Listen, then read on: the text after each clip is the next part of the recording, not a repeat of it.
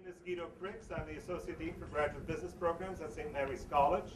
It's my great pleasure on behalf of St. Mary's College and the Alumni Association to welcome you to this exciting event we have tonight. It's actually an event that's been put together by the Alumni Council South Bay chapter, and we're very, very delighted to have Dr. Geoffrey Moore here today to speak to us about some exciting new ideas. I would like to invite Dean Zhang Li, who will give his welcome and who will introduce Geoffrey Moore to today's exciting presentation. Dean Li.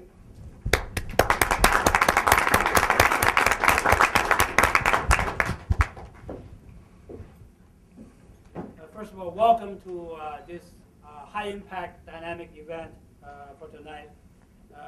I'd like to welcome some of our board members who are also attending today's event. Jim Blackwell is the Executive Vice President of Chevron, is in the audience today. Also have Michael Fox, CEO of Goodwill, also coming to today's event. And Pat Schultz is also our board members. She's the board director for Hitachi and multiple other companies. We also have special guests join us as well. And Jay Pryor, Executive Vice President of Chevron, also in the audience.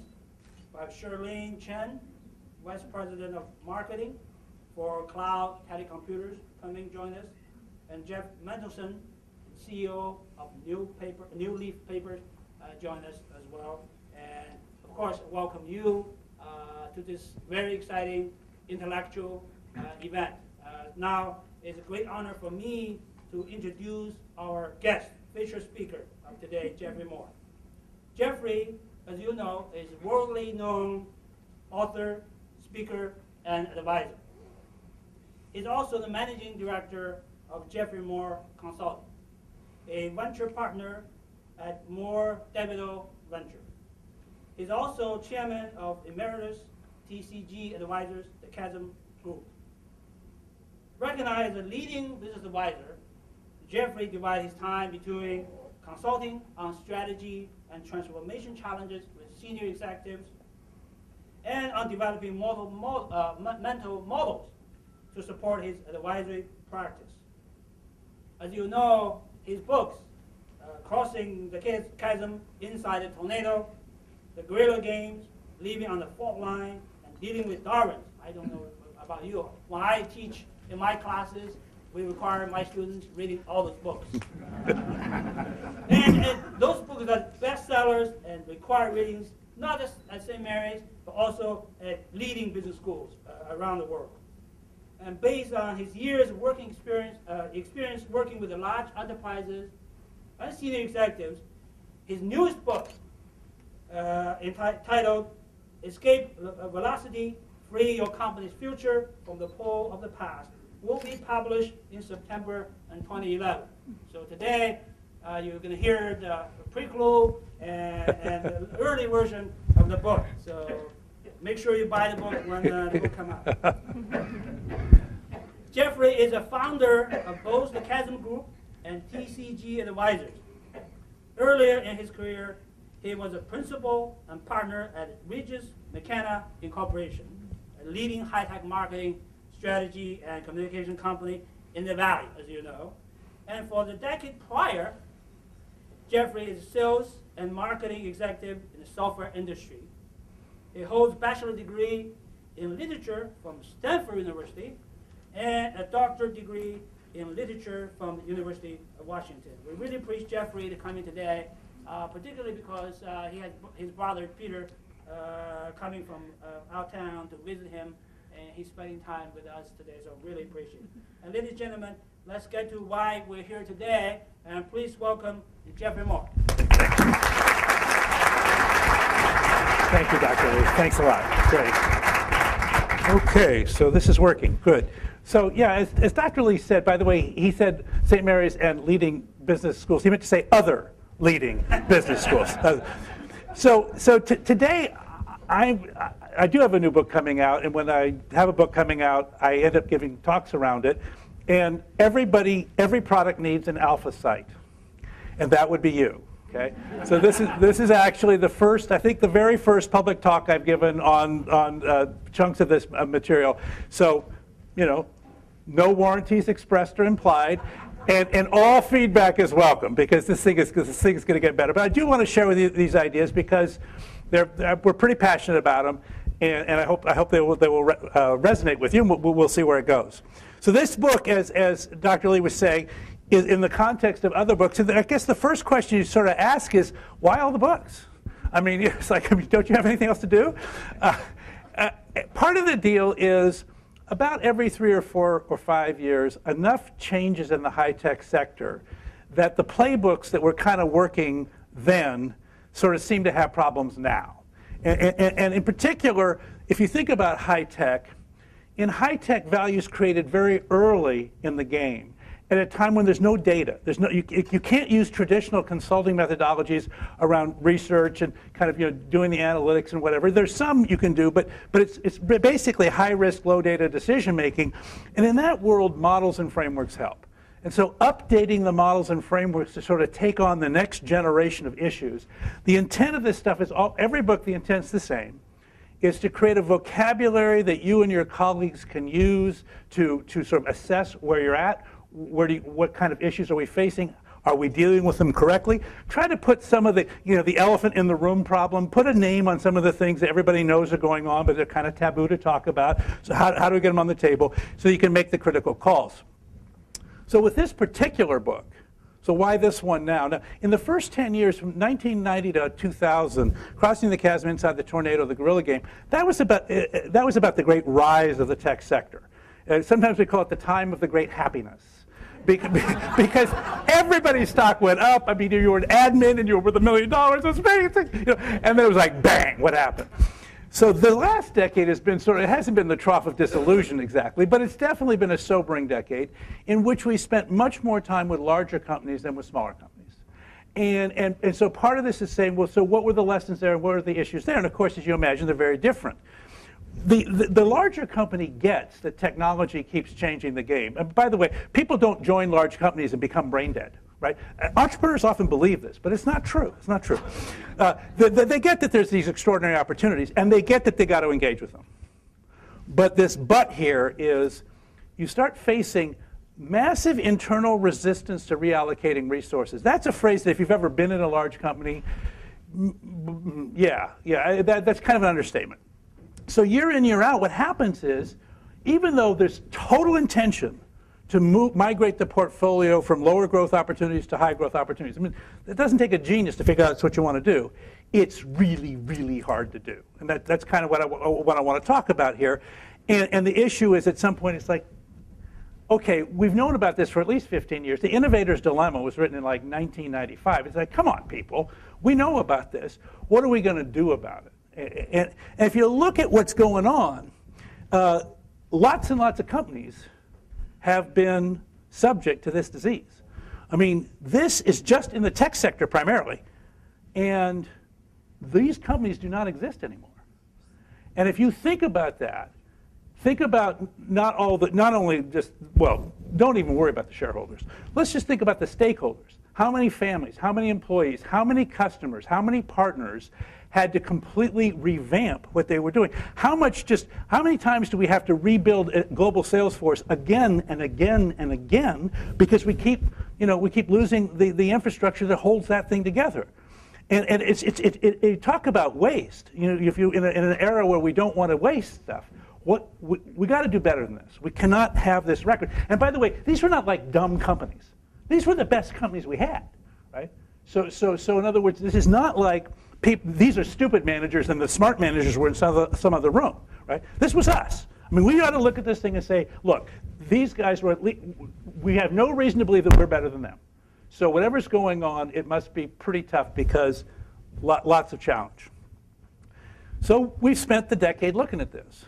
And there are 5 what we would call points of failure, where you just say, historically, this is where we reach for the brass ring, but somehow the brass ring eludes our grasp. And the first one is just getting out of the slow growth categories and into the high growth categories. Dr. Lee mentioned my brother Peter's here. Peter worked with a man named John Phelan at the Wall Street, who ran the New York Stock Exchange. John was on the board of Kodak.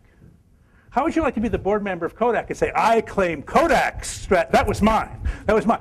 And you say, well, what happened, John? Why couldn't you guys see? And John would say, see, we hired George Fisher in 1994 from Motorola because we knew that film was going to eventually be displaced. But every year the problem was I could either take capital and put it into a business that printed money, because the film business, until it stopped, was an unbelievable cash cow, or I could just pour it into this digital hole and have it disappear. And so, you know, I mean, these issues about how you get out of the growth category, it's a tough issue for large companies, right? This resource allocation thing, what you have to do to fight this battle is you've got to put a lot of resources in a very few places. Well, that's what they teach you in MBA school. You got everybody, all the cohorts here tonight. I was talking to a great cohort tonight. Yeah, that's right. When I'm in charge, that's what we're going to do, right? Well, yeah, well, just find out, right? You remember Brad Garlick was at Yahoo last year, and he wrote the Peanut Butter Manifesto? Did you remember that memo that got, because he said at Yahoo we spread our R&D budget like peanut butter? Because everybody feels like they need a little entitlement. You know, my group ought to have a little of that R&D budget. I need a little of that stuff too, right? And so it's very, very hard to make those asymmetrical bets. Then this issue of, you know, Geoff Moore, these guys come around and say, hey, just crossing the chasm, dude, pick a segment, win the segment. And they go, good idea. And then they try to get this large global force to actually focus on a niche market. It's like, okay. Then this issue about we're going to create a product that really stands out, because we've seen the iPod, and we've seen the iPhone, and we've seen the iPad. We got it, right? And then we end up with, you know, the BlackBerry tablet. You know, or we end up with the Nokia, whatever the heck they've got out right now that they're very unhappy with. You know, because it's, you know, and think about the automobile industry. The automobile industry, Bob Lutz has got this new book out called Car Guys and Bean Counters. And you think about, like, like if I said to you, picture an Oldsmobile, you go, I don't think anybody can do that. There's no picture.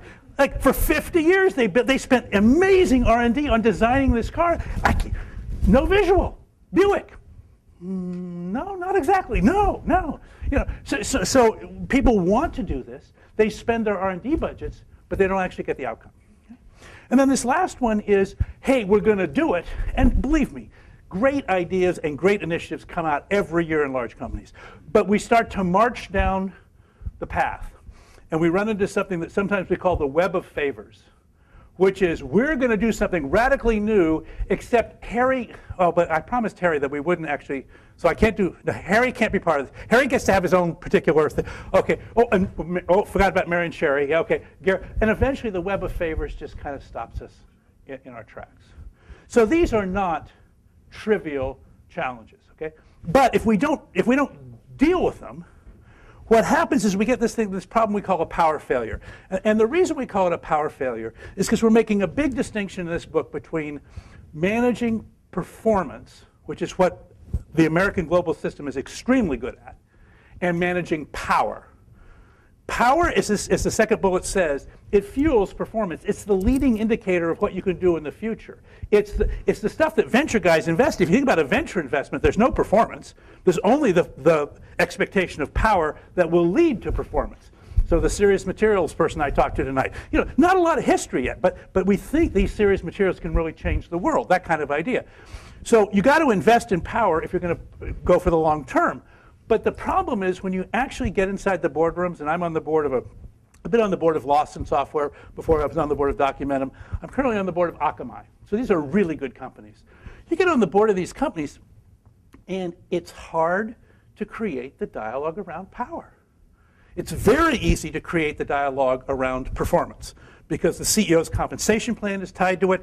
There are, you know, we're going to hit certain revenue targets. We're going to hit certain earnings targets. The dialogue around performance is very, very strong, and it's very authentic. But the dialogue around power is very vague.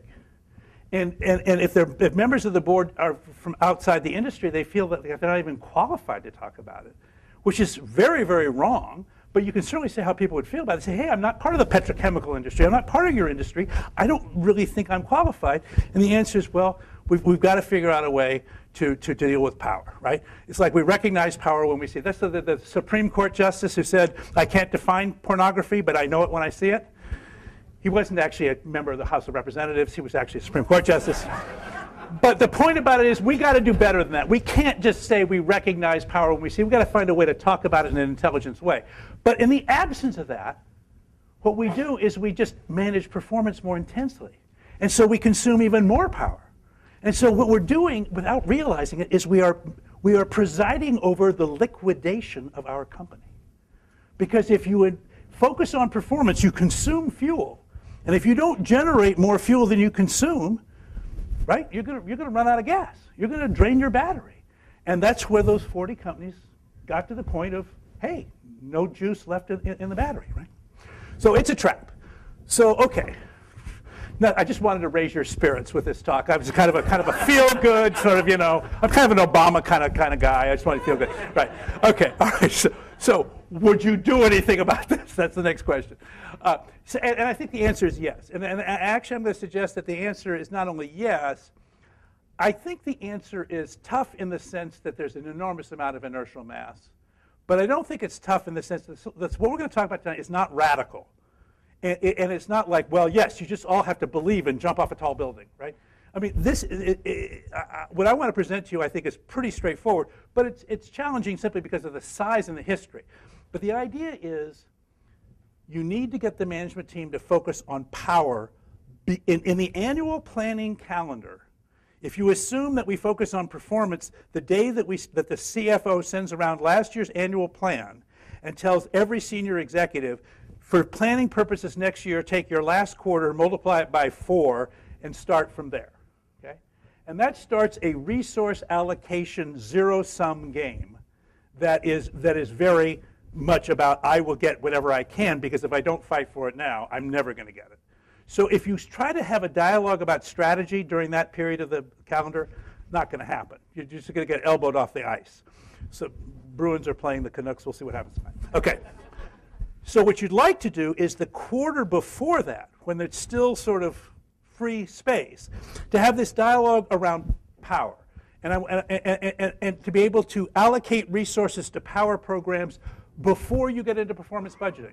So what you're going to do is you're going to take some part of the pie, however much you can stomach, and say, we're carving this piece out first. And we'll talk about how that works and where the challenges are. But that's the plan. And the third thing is, it's not really R&D money that matters, which is a mistake we made for most of my adult life. The R&D funding has always been there. It's the go-to-market funding. It's getting the R&D to market that doesn't work. So we'll talk about that more in a bit. And then drive accountability for power into the operational plan. So stop having compensation plans that are only about performance. So you have to therefore figure out, well, what are the metrics that would measure power, because we haven't had those metrics, and then hold people accountable to them through the comp plan. And the framing idea here, so in the Crossing the Chasm was sort of the technology adoption life cycle, was sort of the framing model for that book. In this book, it's called The Hierarchy of Powers. And it's a framing model, and I'll share it with you in a minute, that's designed to say, okay, so how do you begin the conversation around power without getting up into sort of like, like engineers feel like how marketing is. Engineers know they're supposed to market, but they know that they can't market. So they're just hoping that somebody could make something that made sense out of it, and because they hate the sort of fuzzy dialogue. Well, the same thing around power. It's just like, do we have to like hold hands and like have a power moment? I mean, it just feels really ucky. So how would you actually do this in a way that's credible? And I just want to suggest the book draws on this background. The last decade, we've personally in my firm spent time with the CEOs of these 20 companies doing this stuff. Now, did every company have a complete total success? No. But all of these had pretty damn interesting success around applying this stuff. So this is not like some ideas we got in a research lab. But here's the model the book's built around. And I'm going to actually take you down the model in general, and I'm going to take you into just one power tonight to sort of kind of show you what it might look like to double click. But what this model says is, if you're going to talk about power, you need to start at the top and work down this hierarchy. Because the number one predictor of your company's performance is how good are the categories you're in. If you are in the book publishing business, I don't care if you're a genius, right? This is a very tough business to be in, right? And if you right now are in computer storage, you can be the number 7 company, 3 par, and get bought for like, I don't know, $3.4 billion. Because, dude, you're in the right category, right? So the first thing is, what are the growth rates of your major categories, right? And where is that? Where are they in the life cycle? And are they in the middle kind of cyclical phase, or in the high growth phase, or more dangerously, are they in the decline phase going forward? The second thing is, okay, in those categories, how powerful are we? This is the Jack Welch moment where he used to say, GE will be number 1 or number 2 in a category, or we won't play. Because what happens if you start being less than number 2, it just gets very unfun to play. You have very little bargaining power. It's not much fun at all. Now, one of the things you can do if you're not number 1 or number 2 is say, well, I'm not number 1 or number 2 in the world, but I'm number 1 or number 2 in my target markets. The other thing you can do is you can say, if I'm growing, what are the early bellwether markets that whoever wins this market will be the ones who will be the early, like winning the New Hampshire primaries. You know, this is the new lead candidate. So market power can be really effective, and it's just tragic that large companies can't use it very well because it's like saying, well, I couldn't enter any of the primaries, and so I didn't get nominated for president. Right? So it's like, yes, you could have entered the primaries. The offer power is then how different are your offers. We have these folks in Cupertino who, I mean, Steve Jobs has just shown that offer power can transform the planet. And he did it 3 times in a decade, which is just like rubbing our noses in it. You know, if it was once, he got lucky, right? I mean, the Motorola Razr, hugely hit product, right? But no, he had to do it. They did it again. And then he did it again. It's like, oh. And when the iPad came out, I thought, aha, bridge too far, tablets. I've seen tablets fail. This is his Armageddon. This is his Waterloo. I have this instinct, you know, for the future, right? Just perfect. So you know, I mean, the offer power is there. This is a company that was 6 months away from bankruptcy in 1997. Okay, so maybe leadership could make a difference. Execution, the ability to drive changes to the tipping point. So many initiatives in large corporations get 2/3 of the way to the finish line. And they just can't get the last one. So how would you drive things to tipping points? So that's the idea behind this is you would align things to achieve velocity. And we have a diagnostic that we use with our clients, which is and this is something, if you took only one slide back from this presentation, it might be this one just to ask your colleagues. So how are we in the high growth hot categories in our sector, or do we have category envy? Do our customers and competitors see us as the team to beat, or would that be somebody else? Are we winning the key primaries, and are we winning them fast enough? Do our core offers set the bar, or are we playing a lot of catch-up, right? Can we make stuff happen and make it stick, or are we continually pushing the reset button, right? And the thing is, you know, there'll be places where you say, you know what? We're not perfect, but some of those we're pretty good at. And there'll be other ones you go, man, we're letting a lot of air out of the balloon through that particular hole in our fabric. So where do we have anchor strengths, and where do we do better? And if you look at, this is an example of our friends at Apple, because God, everybody seems to use them as an example. I refuse to do it in the book because it was just, you know, it was just so prevalent every place else in the world. But look what they did. 3 categories: music, mobility, and media, all in hypergrowth. They're the team to beat in all 3. It's not even close today. Now, it will become close. I mean, the Android guys there's stuff going on, right? No current need to target market segments right now. Apparently, the world is their segment. Offer power, not just iPhones, iPads, iPods, but iTunes and App Store. So think about that. And then they did all of the above in 1 decade, right? Just revolutionized the music industry, which they now kind of own, the mobile telephony industry, which had walled gardens everywhere and was unbreachable. Guess not. And now this tablet thing, which is for the first time, I mean, every enterprise in the world is having to bring these things in because the CEO brought it in and said, support this device. If you've been there. Yeah. Okay. And that's why Apple is currently the most highly valued. I just heard this week that Apple is worth more than Microsoft, HP, and Dell combined. Now, do I think that's a little overvalued? Yes, I do. Do I think they're undervalued? Probably a little, but still, who would have thunk, right? Okay, so the key thing is those 5 points of failure I called out before map to the hierarchy of powers. So depending on what point of failure you want to address, it kind of tells you we need to install in our management dialogue a vocabulary around this type of power and a set of frameworks and models that make this type of power the power of the moment. So the game here would be, look, pick a point of attack and then engage with the others as necessary, because you got to start somewhere. And we've worked with clients on all 5 of these. What I thought I'd do with you tonight is just start at the top. I want to start with this thing around category power. So I'm kind of, at this point, I'm going to actually, whatever your current day job is, I'm also going to make you a member of the board of directors of a Fortune 500 company. By the way, you should expect kind of director fees on the order of $300,000 to $400,000 a year, if that's okay with you. Some of that does come in stock, which you'll be expected to hold. I hope you can put up with that. And you have to kind of travel, and there's a few things you got to do. And by the way, you have to sign the audit committee report, which you might think about how you look in an orange jumpsuit if there's something wrong with that particular report. But the factor is you're a member of the board of directors. So this is, you are on the board.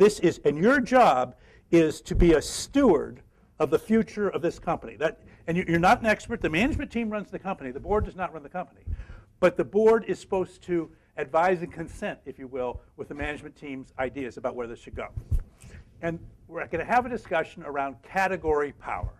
Because maybe what we'll say is we are Xerox, and our history has been in copiers. But we kind of know that copiers are moving on. Now, what Xerox has done is invested heavily in services. They bought a huge services company. That's where they're going. And they have both document management services, but also business process outsourcing services. Or we could be on the board of HP. Just brought Mr. Apotheker in. Mr. Apotheker took a look at things and said, I'm a software guy. Don't see a lot of software around here. Maybe we should do a little more software here. So he's thinking about that's his category power issue. And again, HP's in printers. And not, VJ, who runs the printing business at HP, will tell you, his daughter went to college and didn't bring a printer. Because she said, Dad, we don't print anymore, right? And well, what about your photos? No, we don't print photos either, Dad. Sorry. You should ask the people at Kodak about that.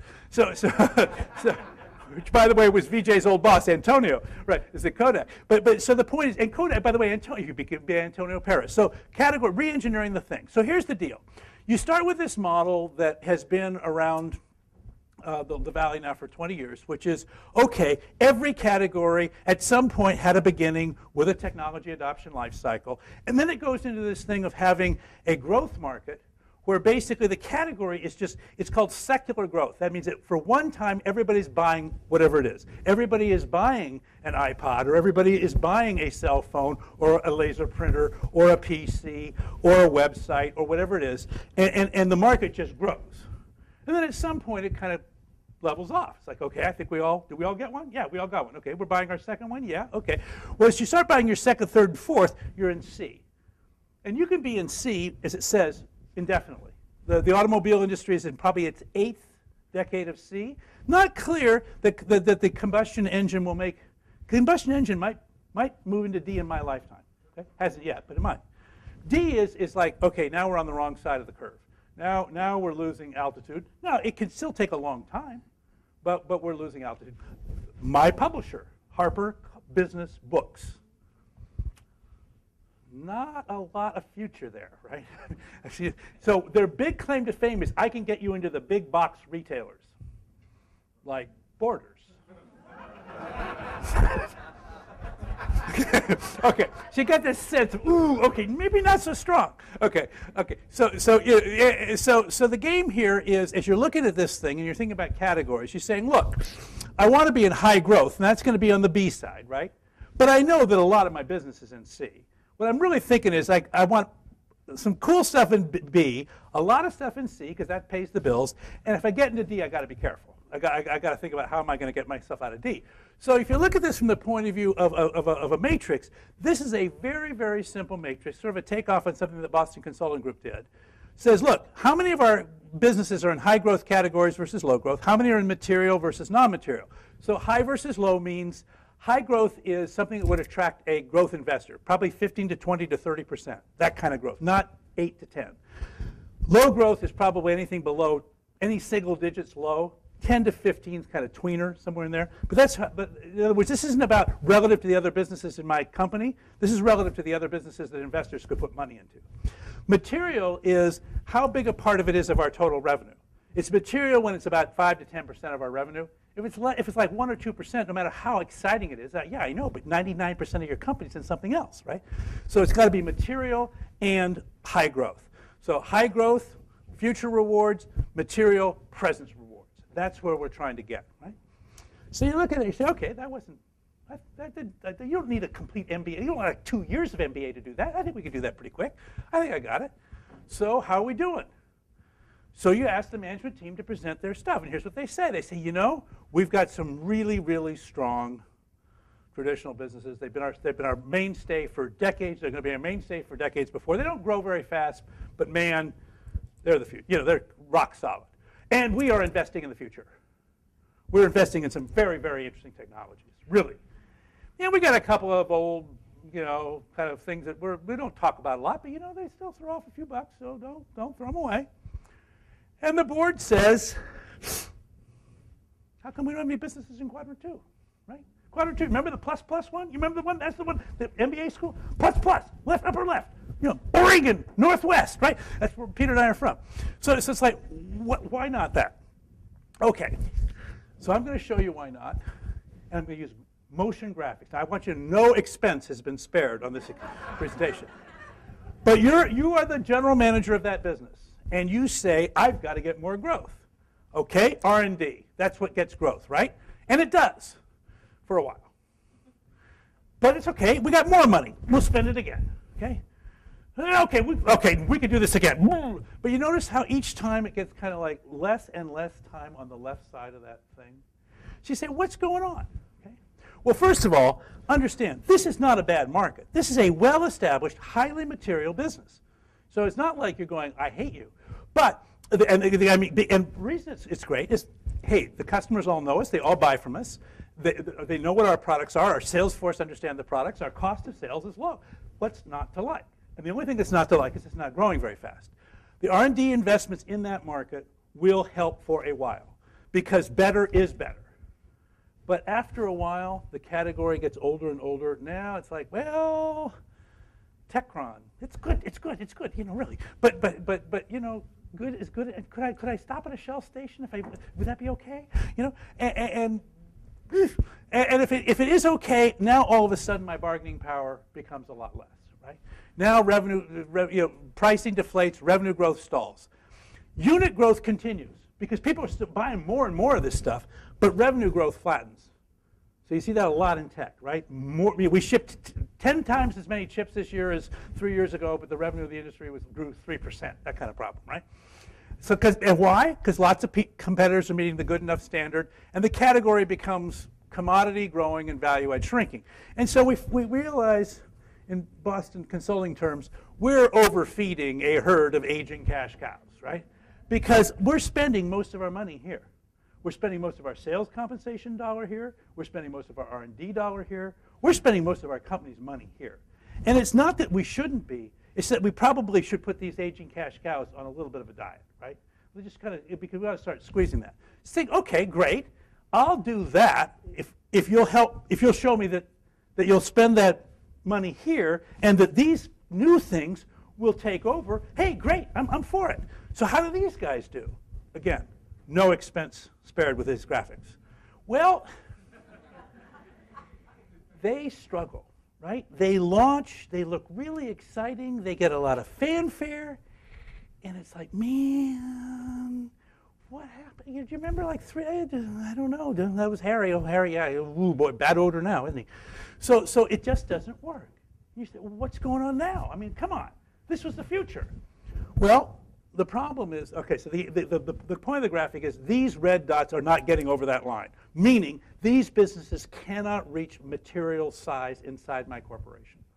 Why not? Well, part of the problem is the products are immature. We don't have the right relationships. The cost of sales is high, and my salespeople don't know who to call on. And when they do call on those people, they don't really know what they're talking about because it's all this new world, right? And the growth rates are high. Even with that, we have very high growth in these companies, but it's off such a tiny base. Oh, you grew 300%, from 3 million to 9 million in my $10 billion company. Kind of a rounding error, right? So even though you're growing really, and by the way, though, how did you grow? Well, we had an overlay sales force of specialists who came out because our regular sales force can't sell this stuff yet. We had dedicated marketing. By the way, we had to bring in professional services because the thing doesn't actually work yet. So but we made it work, and then we have a happy customer. And they go, yes, did you use the singular? Yes, we did actually. A happy customer, right? Right. You know, we have 30,000 customers in this company. I'm just checking. Just wanted to make sure you knew. Okay. So, and the problem is I can grow faster, but in order to grow faster, I got to spend even more money. And remember, at this budget cycle, when the money gets on the table, it's like, I'll let you, when you're a little tiny immaterial thing, feed the little kid, throw him a scrap. I got, there's 27 hamburgers, give him a slider, right? It's okay. But now he's an adolescent. He says, no, I ate 3 hamburgers for dinner. Right? It's like, no, that was my hamburger. No, you're not eating my hamburger. So that's part of the challenge. The field organization is asked eventually to step up and say, look, we can't have all this overlay stuff. You've got to sell this stuff directly with the same sales force that sells the legacy business. Those guys go, well, I'll do my best. But I'll do my best is a code word for your host, right? Because and by the way, they're not lying. They will and they intend to do their best, but their best won't be good enough. And this is why the venture community routinely kicks the fanny of large companies. Not because the venture company has nothing else it can do. It's all they can do. And the large company has lots of other things to do, many of which look a lot better. And if from your compensation point of view as a salesperson, they look a whole lot better, right? And so we're underfeeding a herd of hungry heifers and we never reach material size. And so you think, okay, this I think the technical term is this sucks, right? This is not good. This is not good. And so if you look at this, you say, how would we get out of this? The fellows at McKinsey came up with a very, very great, it was a fabulous insight. Because what they said is, when we've been doing planning, part of the reason we don't solve this problem very well is we've been planning with only 2 horizons, the present and the future. And they said there's actually 3 horizons. There's the present, there's the near future, and there's the far future. So Horizon 1 is the present, and that's where we're going to make all our living. Horizon 2 is the near future, and Horizon 3 is the far future. And what you realize as soon as you put this model up and you kind of talk to each other about it for a second is, oh, we're really good at Horizon 3, and we're really good at Horizon 1. But we suck at Horizon 2. And the sad fact is, because we suck at Horizon 2, any investment we make in Horizon 3 is wasted because we can't ever get it into Horizon 1. So we haven't solved the problem now, but we have framed the problem. It's a Horizon 2 problem. Here's how it plays out on this materiality matrix. Horizon 3 isn't even on the matrix. Horizon 2 is the attempt to become material. Horizon 1 is, hey, I am material. I am the material dude. And then Horizon 0 is I'm losing materiality, but I still make money. And so when you look at that diagram, you think, so what is actually happening in the corporation quarter after quarter, year after year, annual planning strategy session after annual planning strategy session is the following. The performance management says, hey, the one thing we cannot do is miss our numbers. Let's be clear about this, okay? So we are going to make our numbers. And therefore, and by the way, our numbers are higher this year than last year. And the product line that's our established product line is a little bit less competitive than it was last year, right? Because it's just a little bit older. So that means it's harder to do it next year. Every year, that challenge of making the numbers is harder under this model. So what do Horizon 1 managers do? Well, they hoard resources. And this is not a negative behavior. This is actually Darwin selects for this behavior because they want to make sure they meet their commitments. So they find ways to get every resource they can possibly can. And who do they take it away from? Well, they don't take it away from Horizon 3. They take it away from Horizon 2. So that Horizon 2 person who said, I get sales coverage, they said, yes, you do. But it's the last week of the quarter, and I got to close the quarter. So I'll call on that customer, but you got to wait 10 days. Well, in an emerging business, 10 days is a lifetime. Okay? You can't, that's why the venture guy, because the venture guys call on all those businesses during that 10 days, right? And so it's off the table. So the Horizon 1 managers, by the way, won't, now if they got out of the Horizon 0 businesses, they could have some resources to give to Horizon 2, but Horizon 0's still got a little money left in the drawer, and I need every penny I can get to make my numbers, so I don't get out. And Horizon 3, interestingly, skates through unscathed. So all those 40 companies that went out of existence, they all had massive R&D budgets in their last year. Did you remember digital? It ran most of Palo Alto in the last year of its existence, right? So the point about this exercise is Horizon 3 isn't affected because Horizon 3 is not going to market. It doesn't need a sales force. It doesn't need a marketing capability. It doesn't need professional services. It just needs R&D, and we can give them R&D. Now, we may not give them as many engineers as they want, but they get more than a venture startup would ever get. Okay? So it's not an R&D problem. So the Horizon 2 gap. This is the key framing idea. Horizon 2 gap. All other horizons are okay. 1 gets first dibs, 3 gets outboard, 0 sneaks under the covers. H2 is out in the cold. It's competing directly with Horizon 1 for the same resources, the same salespeople, the same marketing people, the same professional services people, and H1 just said, I can't give them to you. I just can't do it, okay? So it's not a failure in R&D. This was the big aha from the last book, which was called Dealing with Darwin. Because Dealing with Darwin was, I thought it was a failure in innovation. It's not a failure in innovation. It's a failure in go-to-market.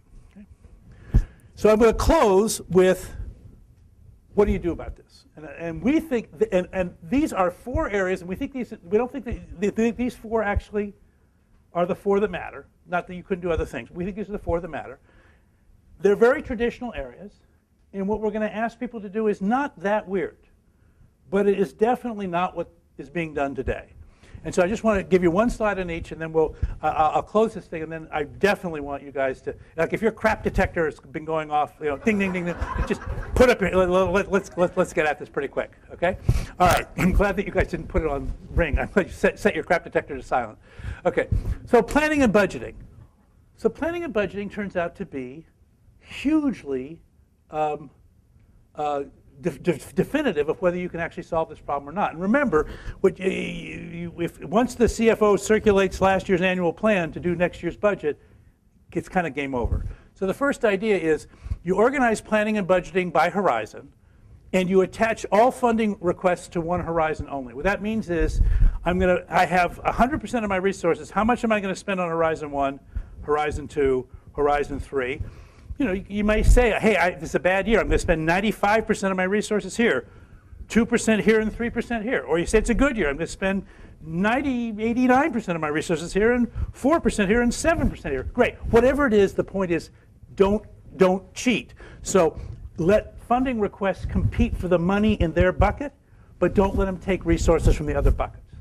And that funding is both go-to-market funding as well as R&D funding. So it's the entire thing. Otherwise, the Horizon 1 or the Horizon 3, both of which are more glamorous, will steal from Horizon 2. So the executive team sets the overall resource allocation. You set percentages of how much of and you hold your EVPs and your general managers accountable. We said we were going to spend X percent in each horizon. Show your annual plan to me and present to me that you've actually done that. Direct functions to do that, special attention paid to market-facing functions. I want to make sure you're not sharing a H1 market resource with an H2 market resource, because we know what happens when that happens. The H2 one loses out, and then do the interlock. So the key realization here is don't bother to fund Horizon 3 if you're not going to fund Horizon 2. Don't fund Horizon 3 R&D if you're not going to fund Horizon 2 go-to-market, because it's going to be an expensive journey. It may be more expensive than the R&D itself. But if you don't sign up for it, why would you do the R&D? Other than for corporate entertainment, right? Which, you know, there's a lot of that. Okay, that was one. That was the planning and budgeting idea. Just not, and you would do this the quarter before you circulate the last year's budget. So if you did that, if the CFO circulates that budget in July, we're having this discussion in April, May, and June. The second thing you do is, if you're going to get a Horizon 2 business to materiality, you have to run it like a venture-backed startup, which is weird. Now, the way you do that in a large corporation is you create a business unit just for that business, which seems bizarre. We're a $20 billion company. We have a $17 million revenue stream, and we're creating a business unit? And the answer is yes. Yes, we are. The functional organization for everything else is much better. That's why the organization in general has EVPs of sales, EVPs of engineering, whatever. But what we've learned in the venture model is between 10 and 100 million, this is the right model. To get from 10 to 100 fast, and we think a large company's got to do this in 2 years. So I mean, really fast. You've got to give them totally dedicated resources, faster, more agile, and this BU structure is virtual and temporary. What that means is this BU will not exist 3 years from now. Either it will not exist because you have failed, or it will not exist because we have now reintegrated your business back into our functional organization.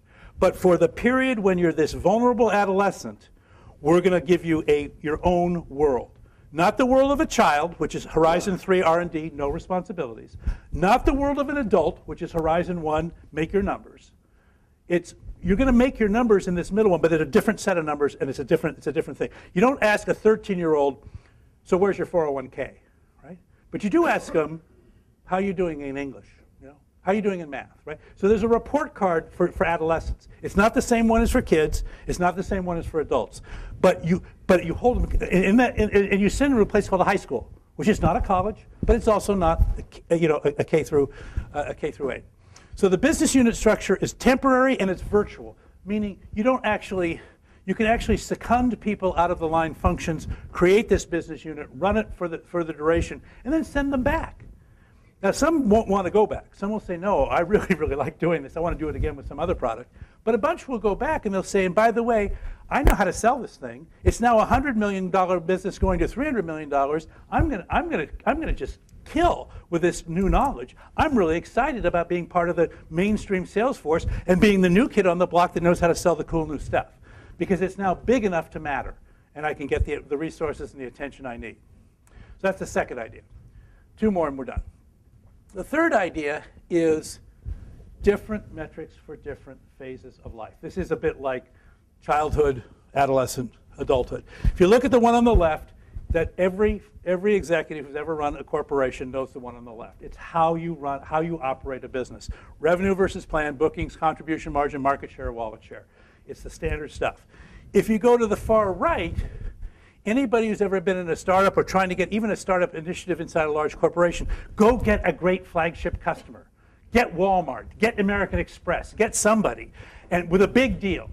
And Walmart will put RFID everywhere, kind of thing. Name brand partners. And the engineering was done by IBM, And people talk about it, and this is going to be, data mining is going to be the next big thing, or, social networking, whatever the heck it is, right? So that's fine. It's not a real business, but it's a real story, and it puts it on the map. But the one in the middle is, how fast can you get from a handful of customers and maybe $10 million business to enough customers to have a $100 million going concern that you can kind of see how I can now begin to leverage the size of the corporation to take that $100 million, because that's what John Chambers said. John and I were talking about this in the middle 90s, and he said, look, Geoffrey, a business under $10 million, you can do anywhere in Cisco, and you can hide it. He said, you just hide it. He said, no problem. He said, if it's $100 million, I have a sales force that can take it to $1 billion. But between 10 million and 100 million, we kill everything we touch. Okay. So that was the deal. And so the issue was, how do you get fast from 10 to 100 million? It turns out this is what the venture community is actually really good at. This is kind of like crossing the chasm in the bowling alley stuff. You grow very fast by having target accounts in high growth segments, go after the top accounts, sell them very, very much faster than you would sell because you're focusing on them, get over a certain deal threshold, get to a certain segment share, and then what happens is the entire segment caves, and they all go to you. This Documentum story that was in the original Crossing the Chasm. Man, by the time they got the 6th pharmaceutical, the next 20 were in line. 35 of the top 40 pharmaceuticals were Documentum customers within 18 months because they just nailed a really tough problem. But that doesn't show up in spreadsheets because, we only were a $25 million company when that had happened. We took it from 25 to 45, I guess probably $45 million. We went public as a $45 million company. but we had such credibility because you just looked at the customer list and every customer was buying more and more and more and more of the same stuff because it was working. And so that breakthrough, highly focused growth strategy is the key to the red stuff. But that's stuff which has to have a narrative behind it, because if you put that into the spreadsheet, if Mark Hurd is managing this situation, this will never show, because Mark manages entirely through the operational lens of a spreadsheet. And this doesn't ever show in a spreadsheet. It's strategic revenue, not just quantity. It's not just quantity, it's where it's happening. So really, really important. And as a board member, that's the key lesson to learn there. Most companies overlook that horizon. Right. The final one, comp. The only deal here is, okay, guys, if we're serious, we're all on the hook. One of the problems in large corporations is, oh yeah, Harry has the growth initiative. If Harry has the growth initiative, Harry's twisting slowly, slowly in the wind, as one of the Nixon White House aides called it once. So the CEO or the EVP should have significant variable comp. Now, by the way, the CEO is on the hook always. The CEO is the ultimate stuckey. But a lot of people who report to the CEO can kind of like, well, actually, that was Larry. But the idea is, no, we're all going to be in this boat together. The BUGM should have all of their variable comp on it. The participants, you don't give them phantom stock. This isn't a venture-backed company, but you give them a lot of variable comp saying, if you can get this business unit from 10 to 100 in 8 quarters, you personally are going to make your spouse a very, very happy spouse. You're going to bring them a very, very large bonus. You can do that, and we should do that, because this is how you get into growth categories and get them to become material. So Horizon 2 initiatives are must win, no comp. So be careful how many you undertake. One of the problems Cisco has had is it undertook way too many of these. Right? And they're doing right now is they're trying to refocus themselves. Not that they weren't good ideas, but there were too many of them. Okay, so these are the 5. I guess I would just take you away. And I know you've been drinking from a fire hose a little bit, but this is kind of what we try to install in every hierarchy has 2 or 3 or 4 of these models where you say, look, if you're going to nail category power, in our view, this is what you got to do.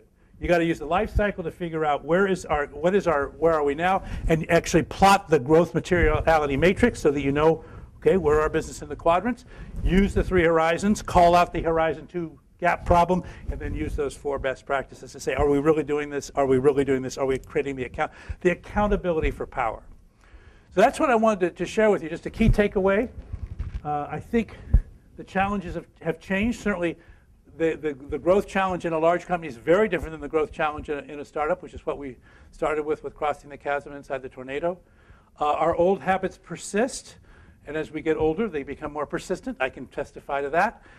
New perspective is required, and models and framework help, but at the end of the day, courage is still required. And this is I have enormous respect for the management of large corporations, because they are the fabric of our society, and if we're going to make the society sort of take the next step, we need the help of these corporations. So that's what it's about. Thank you very much. I thank you for sort of putting up with that. Thanks.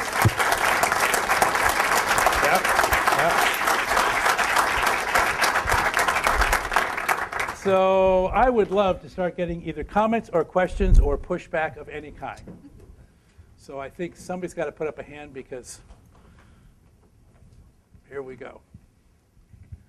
So venture capitalists are really good at taking care of the scalability things to push category 2 into category 1. But in large companies, some things can hover in category 2 for an awful long time, and they continue to have, quote unquote, flagship customers and all that stuff. How does a company deal with that? Right. It's a really important question, because they kind of go into this. One of the things you hear people say in large companies is, we never can kill anything around here. So we have essentially zombie initiatives, right? We sort of walk the halls that, and the 8 years in the chasm. It's like, well, you can just die. So the rule is 3 years and you're out. So it's a 3-year race. It's a 3-year race. It says you're going to grow an order of magnitude in 3 years. We actually try to do it in 2, but we know you can't make it in 2. But you can grow much faster than a venture company, because if you have Cisco on your card or any major corporation on your card, you can get the meeting. If you say Apitaxis on your card, it's a little challenging. Could you spell that for us, please? So there's reasons why you ought to actually be able to grow faster if you could get the resources. So the game is, it's a 3-year play, And then at 3 years, no, you're out. Because, you know, evolution requires natural selection. Natural selection requires death. There's no selection without death. So you got to be able to, but it's a great question. Yeah, there's one back here, and there's one back over here too. Let's see. But please, be pushed back. This is good stuff. Thank you.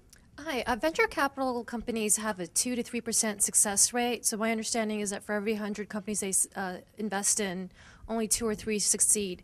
Is it realistic for large companies to put in that amount of effort? So for every 100 initiatives in the H2 category, expect a 98% failure rate? I think so. It's a terrific question, and the math is not quite right. I mean, if you look at it, because I'm in a venture firm, so if I look at a successful portfolio, probably only 2 to 3% are like the mega win, the Facebook, the eBay, the whatever winners. But you probably expect a return 3 to 4 or 5 times the fund, that kind of magnitude, and you probably do that on less than half, for sure, less than half of the stuff. So the question then is, can a public company play venture capital? Because there's a portfolio in venture capital, and the investors signed up for that. Whereas the public investors saying, no, I want to see your annual quarterly growth. So 2 things. One is, it's almost, the bigger you get, almost certainly it's a much better bet to buy the material business into your company. So instead of trying to incubate a material business and get it over Horizon 2 inside the company, let the venture community or whatever get it together. Now there's 2 versions of this game. What Oracle is doing is taking very large companies and consolidating them. That's something that doesn't give you growth exactly. It gives you sort of a very strong position in a mature market, a stronger position. But if you're acquiring, like when Cisco acquired Kalpana and Granite and Grand Junction and Granite and those things in the 90s, they were acquiring switch companies that were growing like a weed. And their stock price, the day after they announced the acquisition, would go higher than the price they paid for the company. Right? So that's investors saying, do this again and again and again.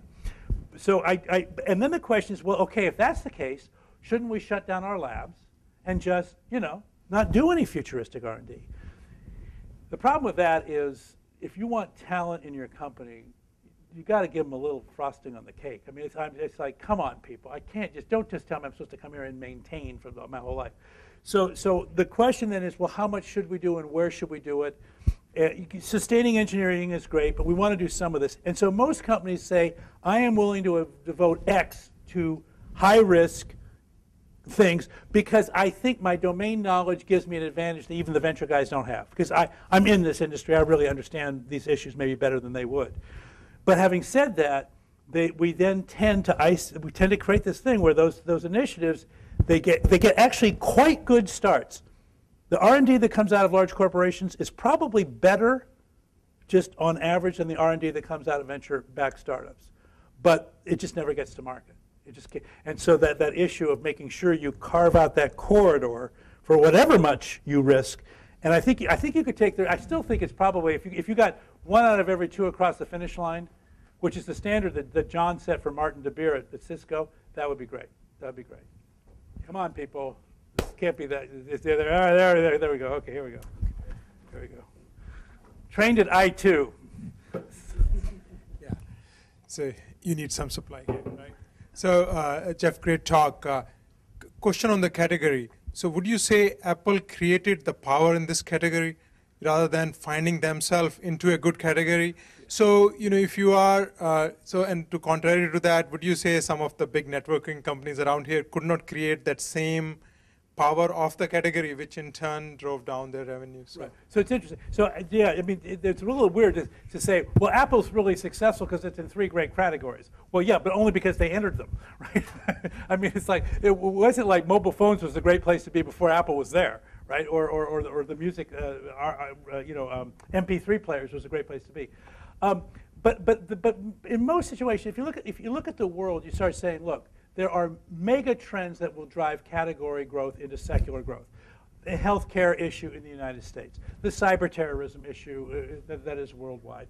The whole moving toward taking all the consumer internet experiences and saying, how do we adapt them to the enterprise? I mean, these are things that are going to drive hundreds of billions of dollars. And so in those situations, and people know that, and they're thinking, well, so how do I get, so it's not like there's lack of opportunity. It's not like the boards are going, oh my God, what will we do? They know what they want to do. It's this issue of how do I get my foot out of the old stuff? And the part of the deal is you can actually get people to release resources here if you give them someplace to go. But in the absence of being sure where you want to go, what they say is, well, let's just cost reduce here and we'll build up a little stockpile and eventually we'll figure out where to go. And then people going, no. That's too much sacrifice for too little place to go. So I think the issue of, you look at the energy world, you look at the biotech world. I mean, there's so much work to be done on this planet, and there's so much money that wants to go behind that work if you could just put your company in its way. And so, but in the short term, there'll be some performance hits, and that's where the challenge often happens. Yes, please. Hi. So I've actually read multiple of your books, as well as Clayton Christensen's. I'm curious.